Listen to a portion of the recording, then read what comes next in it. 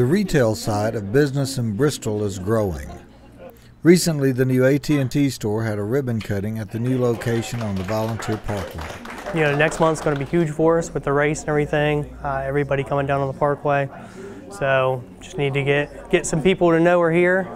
You know, that's been the trouble trying to get people in. So we're out there advertising every day. And cell phone stores aren't just cell phone stores anymore. As I walked in today, one of the things I was surprised to see was it's not just cell phones.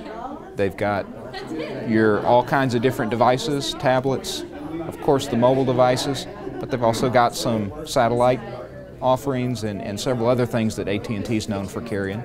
And it's good to have their presence in our area. It's been some time. As we were sitting here talking, we also recognize that they've made some investments in their infrastructure. We've been rated to have the strongest 4G LTE signal of any carrier in the country by an independent third-party group.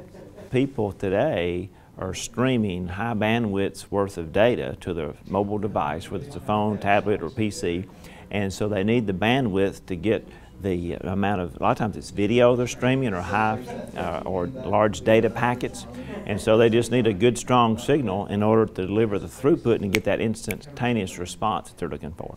What that means is that AT&T has installed bigger electronic pipes to carry your stuff like photos and video. Since the pipes are bigger, everything goes faster.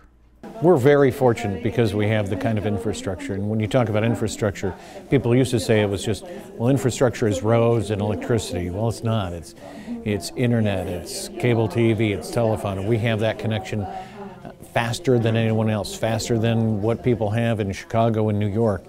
And it's hard for people to comprehend, but it is right here in Bristol. Pretty cool.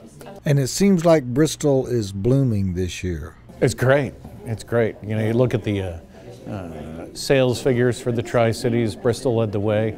And I think the bump that you've seen in the past few months is, frankly, just a minor uptick of what's coming over the next few months. You go to the Pinnacle and you see the cars, the traffic, and they're not just people from Bristol, they're from all around, which is exactly what was anticipated. So all that is coming to fruition. So you look here and in other parts of the city, things are going the right way. So it's a lot of exciting things going on. Keep an eye out for store openings in your area.